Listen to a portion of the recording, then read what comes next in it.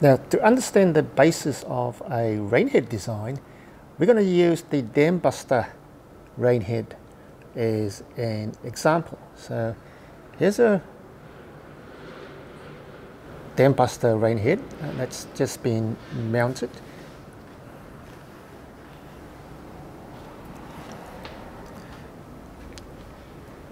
So the front elevation, plain elevation, you can't see any overflows, and if we take a look from the bottom,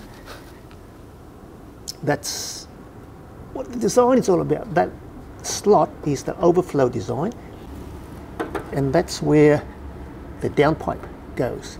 So that's the sump where the downpipe is attached, and that is the overflow slot. So you can see the overflow slot from ground level, but at a horizontal level there's nothing on any of the faces. All right, let's look at dimensioning. This is the width of the box cutter. That's the shape of the box cutter, and the idea is that the box cutter will rest on this sole plate and then discharge into the rainhead. So let's do some dimensions. So if you look at these, the width of the box cutter is 200. Now, the code says that for residential buildings, 200 is the minimum width of the box cutter. So this complies in a residential instance. So this particular rainwater head cannot be used in a commercial roof situation, because on a commercial roof, the width of the box cutter has got to be a minimum of 300 millimeters. This is obviously an indication of the depth of the box cutter, and it's 200. So we've got a 200 by 200 dimension, and that's nominally the size of the box cutter that's going to discharge into this rainwater head.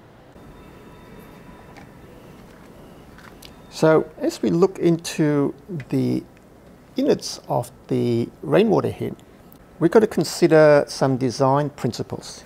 One thing to take into consideration is the depth of the rainwater head. Now, the depth is determined by how much water is coming in other words the flow, and how big the downpipe is. So this distance here, the depth, and it's really the depth to the overflow, is determined by how much water comes in from the design and how big the nozzle is. And the reason is that maximum flow in a downpipe is achieved when you have a certain amount of water above the mouth of the downpipe. So that's why the depth matters, because you have to have a certain level of water so that you have the pressure to give it the maximum discharge through this particular downpipe. Now, the other measurement that has to be taken into consideration is this dimension. You either call it the width or the length.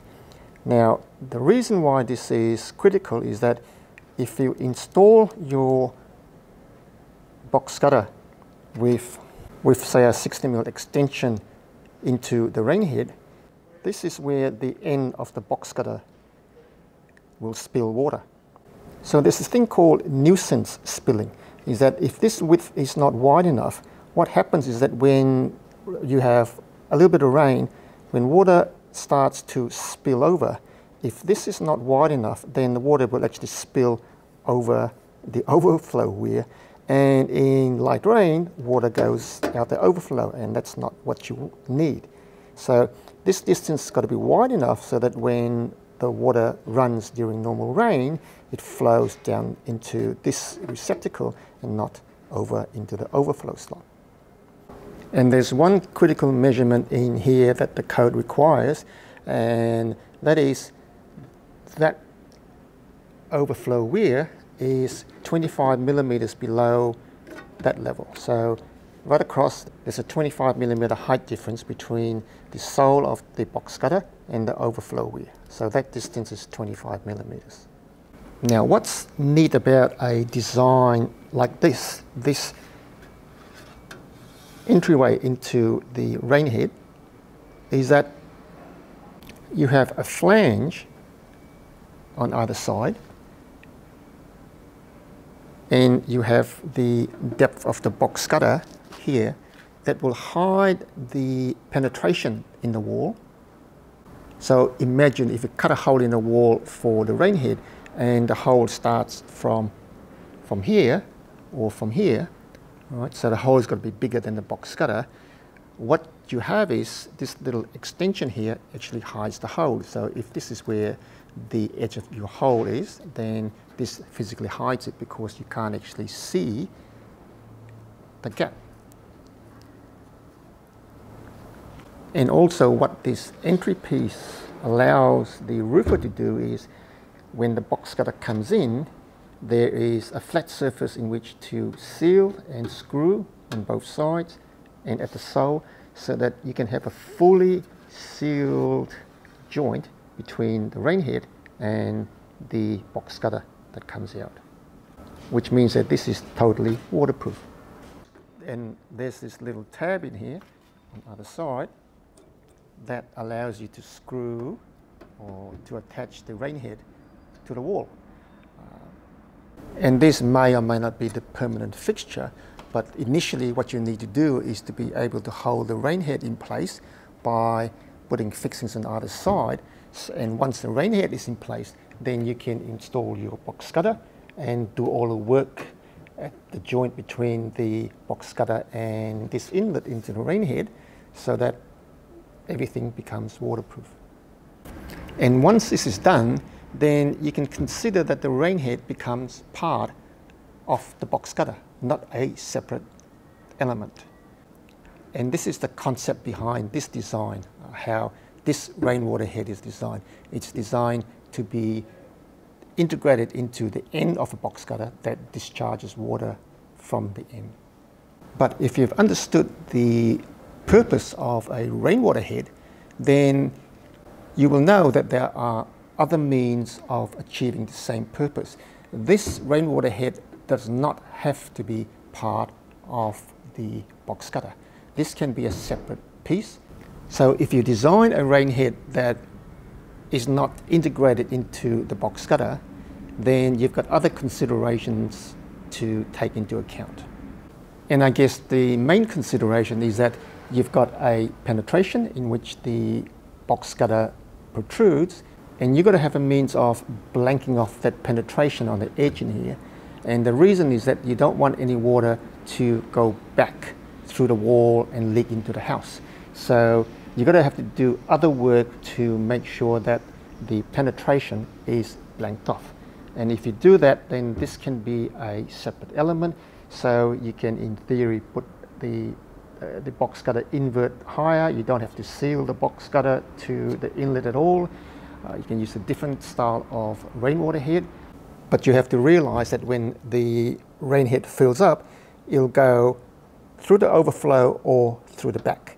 And when the water goes through the back, if you haven't got the box cutter integrated with the rainwater head, then there's a gap in there where the water can go back through the house. So you've got to have a plate behind there that's sealed to the underside of this so that water doesn't get in. So it gets quite complicated. So there are other ways to achieve the same result and comply with the code, obviously.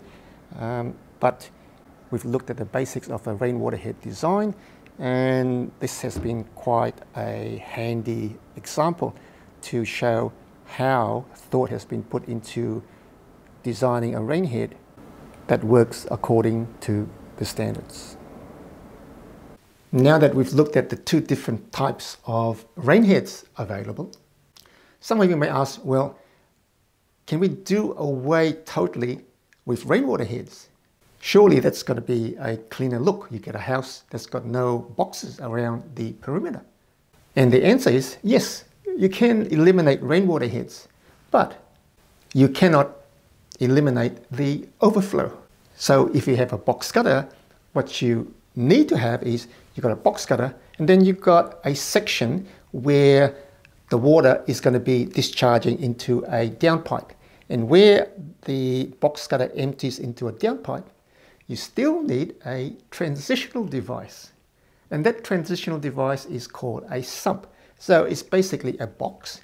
So where you've got the downpipe, the water comes off the box gutter, drops down into a box called a sump, and at the sump, at the base, you've got the downpipe, and that will then go internally and get drained to the ground and into the stormwater system. So everything's all hidden.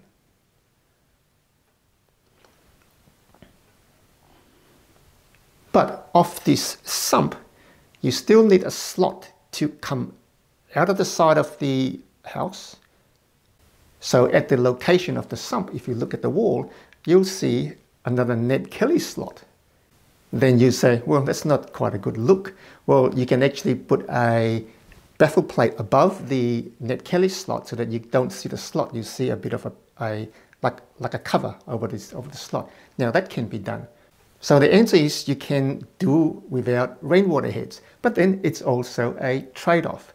Now, I don't like the idea of using a sump with a overflow from the sump and internally routed downpipes, because I believe all downpipes should be external to the building.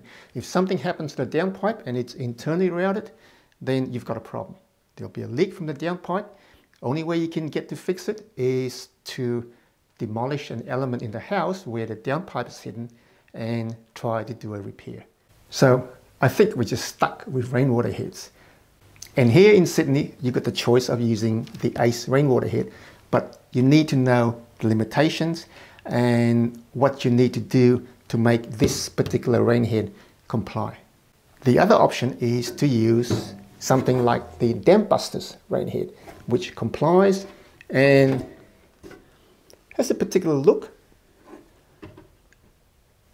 a lot more intricate and a lot more expensive. So rainwater heads are still the way to go. You just need to know how they should be installed. So they actually work.